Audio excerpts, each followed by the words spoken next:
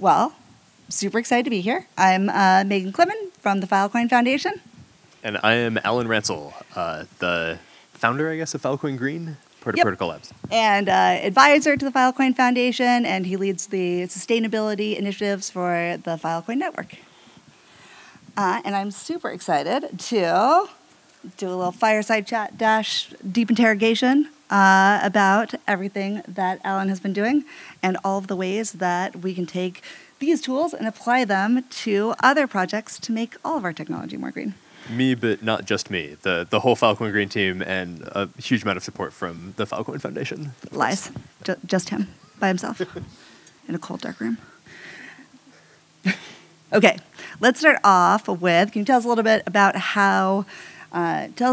energy usage of the Filecoin network and how it compares to other networks? Yeah, absolutely. So in 2021, the network had launched only a few months before, and it was growing really, really fast. So the network now is more than 10 exabytes. So it's between 5 and 10% the data storage capacity of all of Amazon Web Services, to give you a sense of like the scale of Filecoin. And so it's really, really big. And in early 2021, it had been up for a couple of months, was growing. We wanted to answer these questions around environmental impact and energy use. And so what we started out by doing was just looking at the protocol itself and what can the protocol itself tell us about the energy use of storing data on Filecoin. And so there are these two different components to storing data. You have to set up these zero knowledge proofs, which let you prove that you're storing data for clients. And those zero knowledge proofs take energy to set up. That's sort of the core of the Filecoin network. You pay someone to store data, they have to prove that they're continuing to maintain a copy of that data.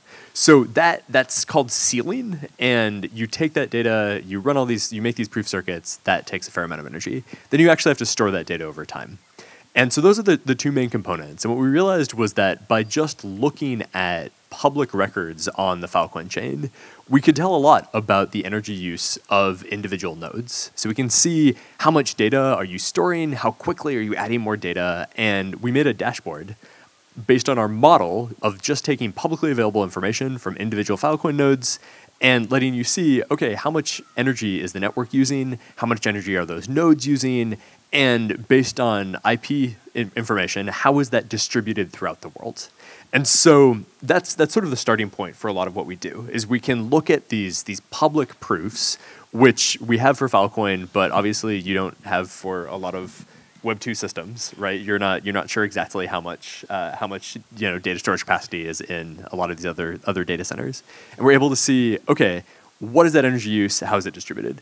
Then the next step was, what can we do about that, right? How can we take that information that we have? How can we use that to reduce the environmental impacts of the network? And we can get into a lot more of that. This is an evolving process. But the first thing we did was just allow nodes to buy renewable energy and prove that. So we know that this node is likely in this region based on its IP information. We can tap into markets for renewable energy that mint things called renewable energy certificates. So that's the right to consume a certain amount of renewable energy in that same region. And we're able to connect that to the energy use of Filecoin nodes. So if you go to filecoin.energy, you can see all this information around how much energy is being used, where it's distributed, and where you're getting renewable energy from. So I just wanted to repeat that because I think a lot of parts of that are really super cool, and it's one of the reasons that I kind of fell in love with this project, that the ways that we calculate the environmental, or at least the carbon, impact of energy use for the Filecoin network is really, truly specific to the exact node in its location, the time of day, the energy use. Is that all correct? Because we have all this public information again, because it's all registered on the blockchain, right? About what you have to do in order to store data, what you have to do to be an active node. We're able to use that in this totally public way to try to assess what the environmental effects are. Amazing. And I also want to give a shout out to Bryn, who was helping bring me up to speed on how the energy use of the Filecoin network compares to AWS the other day, which really increased my knowledge, and I appreciate it. Yes. Also, apologies for messing with my phone. I'm trying to be a good steward of time, so I set a timer on there that hopefully won't go off obnoxiously. Great. So, can you tell us a little bit about green scores and what actionable measures can be taken? Yeah, so like I said, this is an evolving process, right? And if you look at environmental claims by any of these organizations, right? So Google, says 100% renewable energy since 2007. Now they're moving to towards 24/7 renewable energy, right? There are all of these gradations of what we can do to reduce our impact. And the way that we're allowing storage providers to do that is we're saying, okay, if you are a node in the network, these are the things that you should be thinking about in order to reduce your impact, right? You should buy renewable energy if you can. You should, if you have the ability to, you can install solar panels on the roof of your facility and you can power your storage provider operation with local renewable energy. You can do things like immersion cooling, which is this amazing technology in data centers where rather than all of your IT equipment being in the air, where you have to use fans and air conditioning in order to cool it down, you can just immerse all of your IT equipment in a liquid that does a much, much better job pulling heat off of your equipment and makes your data center more efficient, right? There are all these different things that you can do to reduce your environmental impact and reduce the amount of electricity you use and the carbon associated with that electricity. And different strategies are going to make sense for different nodes, right? And really to incentivize that correctly, what we realized is we really need to build ways for nodes to prove what they're doing and use that information for something that we call a green score, which you just asked about, which allows anyone who's storing data on Filecoin to say, okay, actually, I don't want to just store data with any node. I want to store data with a more sustainable node. I want to store data with a node that has a higher green score. And so we built a system where if you run a node in the network, you can say build solar on your roof. You can then submit your power bills to a third-party verifier, and that verifier will look at all of your information, look at your power bills, look at, in some cases, the actual timestamps of electricity generation on the inverter from your solar project, and say, okay, yes, during this set of months, this storage provider was powered by local renewable energy on their roof. Or this storage provider was more energy efficient because we can see from their power bill they didn't use that much energy, right? And so what we realized is in addition to all of this publicly available data, we really need these Web3 native records that are verified by someone else and then can be associated with these miner IDs. And so what we did for a green score is we broke it down into these 3 different parts. We said, okay, one of the things that we need to know in order to direct people to more sustainable nodes in the network are if you take all of the emissions in that region as a big pie and you divide it between everyone using electricity, right? So the emissions associated with the electricity grid, what's your emissions associated with your miner ID operation? That's one question. The second question, the second component of a green score is what's your actual local effect on the power grid? So if you remove this miner operation, if you remove this load at this point, then what does that do to overall emissions? Which is a different question than the slice of the pie, right? So that's the second pillar of this green score. And then the third pillar is how good is our information about your environmental impact and about your carbon emissions? So do we only have these publicly available records and models, which are really good, but don't necessarily tell the whole picture? Do we have really granular data? Do we have data from your power company? Do we have data from your solar inverter? Do we have data from your smart meter? Can we see in detail what your energy use profile is or not? And so those are sort of the 3 pillars that go into a green score. And so if you do things on the Filecoin network, if you, say, store data with a storage provider and you want to decide who to store it with, you can access this information and choose to store it with a storage provider that's more sustainable. If you want to interact with the network in any other way, right? People are coming up with all sorts of really neat applications on top of the FVM, the Filecoin virtual machine. They're going to have access to this information to choose nodes that are more sustainable and get access to all that emissions information along with just the other records on the network. So that is extremely cool. And I feel like this would be, at this point, like a lovely PSA about all the ways that the Filecoin network can be really green, which, of course, we all love the Filecoin network. But I think one thing I'd love for you to talk about, Alan, is how these tools can be used for other networks, because I think that that's one of the things that's really exciting, is having tooling that not just helps the Filecoin network, but can really take these measures and be used by anybody. And I think that I'm going to say this like 3 times in this fireside chat, but that's one of the things that is a big takeaway for me. Is there's anything that people take away from this, is we'd love to evangelize people to come up afterwards, talk to Alan, talk to me, talk to Bryn, talk to anyone here from the Filecoin team about how you can use these tools on your own network, so that we can be moving towards more sustainable, measurable, reproducible tools for sustainability in general. So, okay, that was not a question, that was a statement, but will you tell us? Yeah, of course. And that's, like Megan just said, we really want to connect with people who are building tools and thinking about these sorts of issues to understand, how are you thinking about sustainability in your projects, and where are you getting that data from, and how does sustainability, how do carbon emissions associated with the actual infrastructure affect your design decisions in whatever you're building? What's going well, and what tools would you like in order to improve that? So maybe we'll have time to talk about that here in a bit, or certainly after that today. So I think one of the places that we think it's really important that people design things this way is that one way of accounting for emissions is to try and calculate what your emissions are, and then just match those directly to carbon offsets. And so there are projects that are carbon neutral, in the sense that they've done that exercise, right? But that's really not the right way to reach carbon neutrality, right? That's not really the right way to reduce your environmental impacts. This is really well established in something called the Greenhouse Gas Protocol, which is the industry standard for how you should measure your carbon emissions and try to reduce them, rather than just coming up with a single number, this emissions number, and saying, how can I get that to 0? It's really important to do this exercise of trying to understand, what are all the different pieces of what I'm doing? What are all the different pieces of infrastructure that I'm relying on? How do I look at their impacts individually, and what can I do to reduce those impacts, right?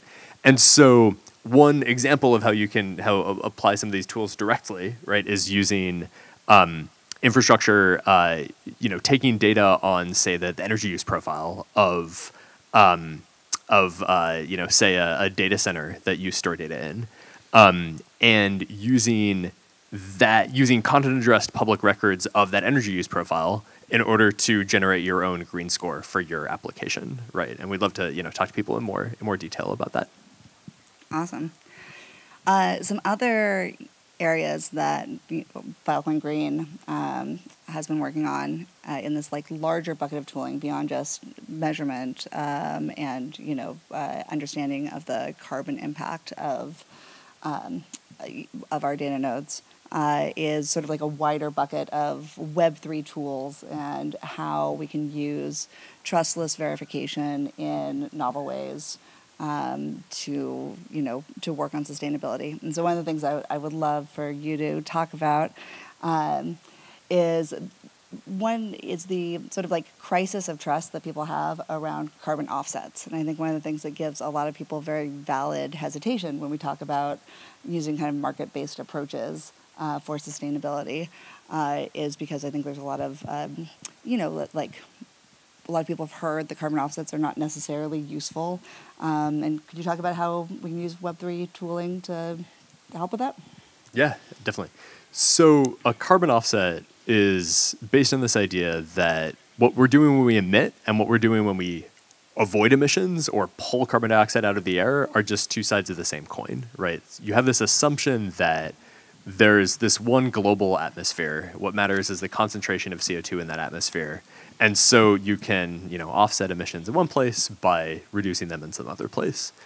There's, right off the bat, it's clear that that model misses some important things, right? So there's this whole fossil fuel infrastructure to, produce fossil fuels, to transport them, to work with them, that if you just reach carbon neutrality, you still have all of that infrastructure, right? If you just pull as much CO2 out of the air in one place as you emit in some other place, but you don't do anything to actually change where we get energy from, then you still have all of this, oil and gas exploration, all of this fossil fuel infrastructure that's doing environmental damage but isn't accounted for because you've taken this complex economics around energy and you've reduced it to just one number, right? So that's one thing, right? Is we can't get to where we need to be in terms of environmental degradation with just offsets. We need we were just talking about that sort of rich data set about what your environmental impacts are in order to allow you to focus on how you reduce them, right? So in my situation, based on the resources that I have, based on the type of operation that I have, what can I do to reduce my environmental impact, right? Can I make my cooling infrastructure more efficient? Can I generate solar myself on my site? Should I contract with a site nearby that can generate renewable energy for me? All of these different options, right? Can I look at my own supply chain and try to get, say, hard drives or CPUs or GPUs that are made, using a more efficient, less environmentally damaging supply chain? When it comes to offsets, because everyone sort of in this industry does agree that offsets do play a role, right? The role that they play is once I've understood my impacts and done everything I can to reduce those environmental impacts, then that portion that I can't reduce is something I should offset, right? If I want to decrease my environmental impacts as much as possible. And there's a ton of, like you said, consternation sort of in the industry right now that a lot of the carbon offsets that people thought were doing really good work actually aren't doing work that's as great as they hoped. So some of these are project preventing deforestation all over the world, but especially some of them in South America and Africa have come under fire recently. And there's a lot of projects in what's called regenerative finance, or refi, that are working to fill some of those information gaps and really give people a better idea of how does this carbon offset relate to the actual facts on the ground. One example is a group called Gainforest that we work with a lot. Gainforest takes satellite data collected by the European Space Agency and is updated every 2 weeks or so. They use the geographic boundaries of a given carbon offset project to show the amount of forest cover in that region over time, right? So you can set up a carbon offset project and you can say, okay, what's the history of deforestation in this region around my offset project?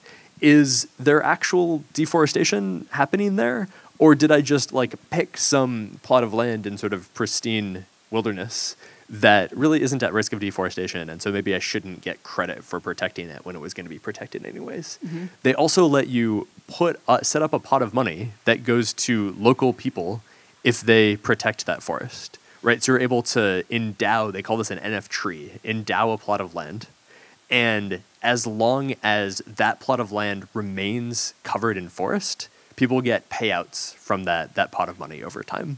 And so, these are ways of taking publicly available satellite data, connecting it to compute over data, and then connecting that directly to the crypto economics of either carbon offsets or NF trees, in order to not just have impact, but prove that you're having that impact.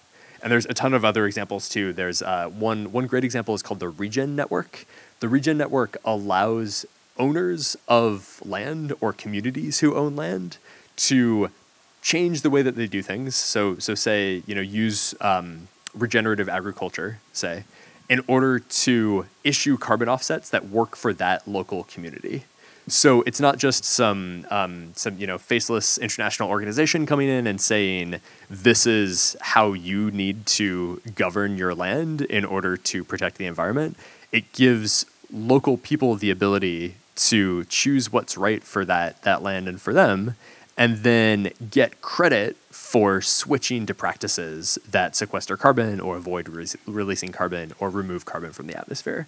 And again, those credits are issued on the chain and are fully auditable so that anyone who buys them can say, okay, how are the facts on the ground actually affected by me buying this carbon offset? allows you to have that transparency into the data, proving that you used regenerative agriculture, you protected this land, or whatever else you did to issue that carbon offset. Very cool. Something that we were talking about just before we came on stage here is thinking about how this trustless verification can speed up your understanding of impact, say within a supply chain, because you're able to look at things every step of the way. Would you talk a little bit more about that? Yeah, definitely. And this really kind of gets to the heart of why some of the practices around sustainability and reporting are broken right now. If you imagine a supply chain that's any length more than one, right? Right now, every individual company in that supply chain is only reporting once a year, if they report at all, right? And so they take a bunch of information from their suppliers, they run it through this huge carbon ledger, they work with consultants to make sure that they're not releasing data that's too sensitive to their business, that they don't want to release, and then they report on their emissions, right?